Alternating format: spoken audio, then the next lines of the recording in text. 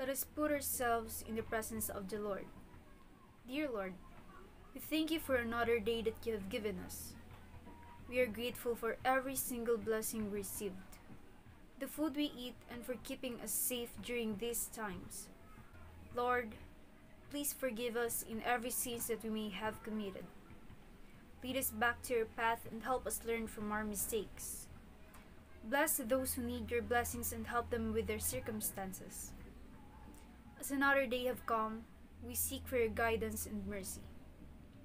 We ask you to make us strong to face challenges in every day.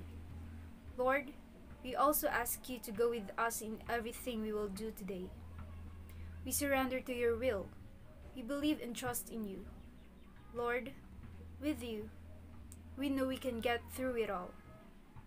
We pray all these things in Jesus' name we pray. Amen.